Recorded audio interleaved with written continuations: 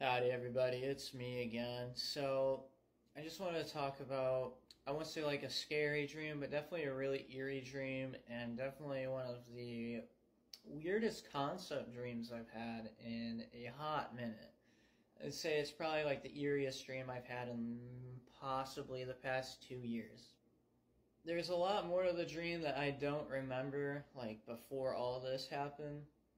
So I lost a lot of that, unfortunately. But I remember the dream from where my memory picks up.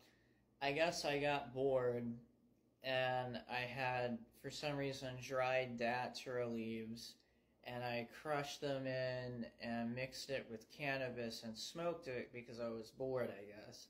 I am sober and I would never think about ingesting datura in any way.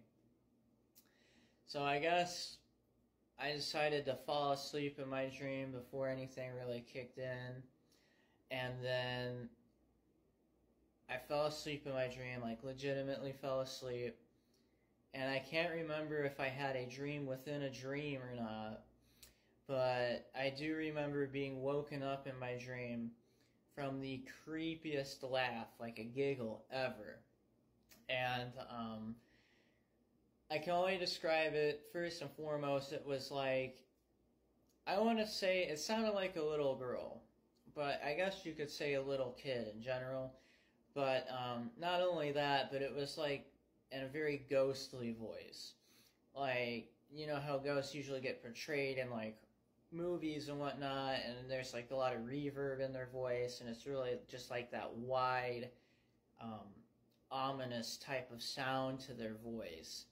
And it just reverberates a lot, and there's like a lot of delay in it and echoing. I remember it slowly waking up to like this little kid giggling sound, and I'm staring up at the ceiling. For some reason I don't, because I'm laying on my back in my bed in my bedroom, obviously. And I don't look around yet to investigate the sound, but eventually I do. And I slowly turn my head to the right, and I see like the side profile of a very noticeably like black shadowy figure, but also completely transparent at the same time. And there was what I could like describe as maybe very dim candlelight behind it, but of course it's transparent, so I can see through it and see like the weird candlelight behind it. Maybe it was dim because, again, it was also black in color. Now it was like completely standing, and it probably couldn't have been more than 3.5 feet tall at max. And it giggled like a little bit more and slowly started making its way to my bedroom door. I want to say it was walking, but it was walking in like a seamless way. Like it was almost like it was just kind of floating across my bedroom floor.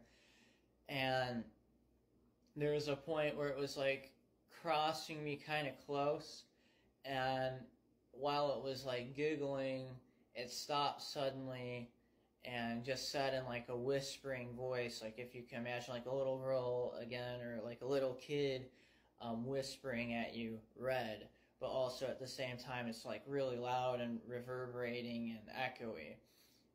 And it made its way to like my bedroom door, and I think it just kind of vanished at that point.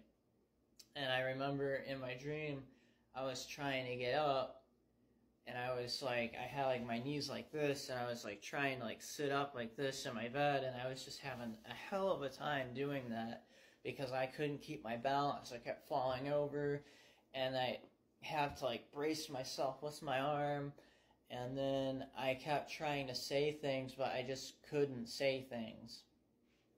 And